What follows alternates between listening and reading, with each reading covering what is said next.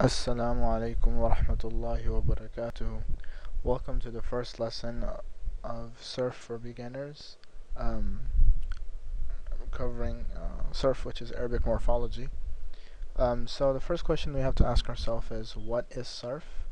Because before we study something, we have to know what we're about to study. So Sarf in English is is best translated as morphology, and not etymology. And there's a pretty detailed discussion of that in a book called From the Treasures of Arabic Morphology. And inshallah, by the time you watch this video, it should be available. A link to the book should be available on my website. And in English, morphology is translated as the patterns of word formation in a particular language, including inflection, derivation, and composition, according to dictionary.com. So, why is Sarf important in the first place? Sarf is important because without Sarf, you can't really use any good dictionary, especially Hansware, which is a really good Arabic to English dictionary. You can't use it without knowing Sarf. Now, why is Sarf so important? And Sarf is a really unique thing about the Arabic language, which I'll show you, inshallah. So a lot of Arabic words come from three base letters, and again they're left to right, so kaf, ta, ba. In this example, each word has a meaning related to writing, right? So for example, the verb kataba means he wrote.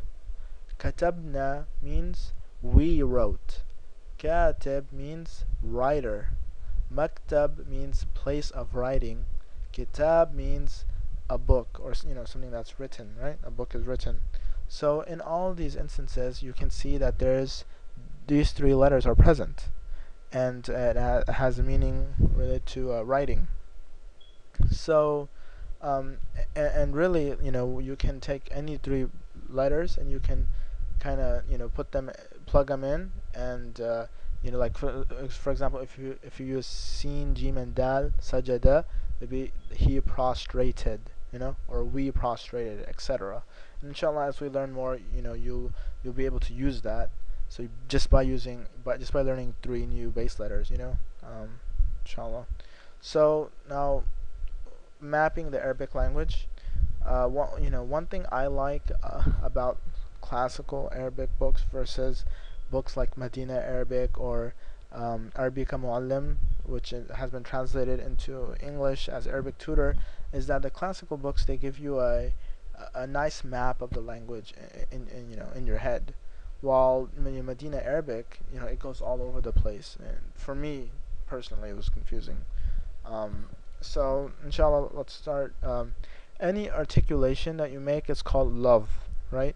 Now, if the articulation is meaningless, it's muhmal. For example, the author Sheikh Hussein uses in his book is the word Pepsi. Pepsi, before the creation of the drink Pepsi.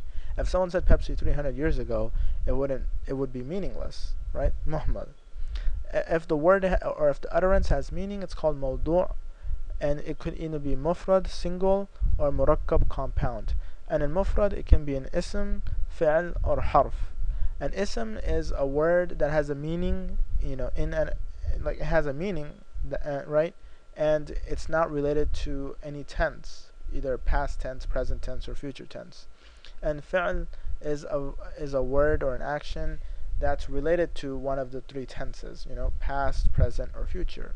Harf, on the other hand, does not have a meaning, by itself, but it has to be connected to something to have a meaning. So it has to be connected to ism or a fi'l. For example, the word in or the word for, there would be harf. And murakkab, if it's a complete thought or a complete sentence, it would be mufid. Incomplete would be ghayr mufid,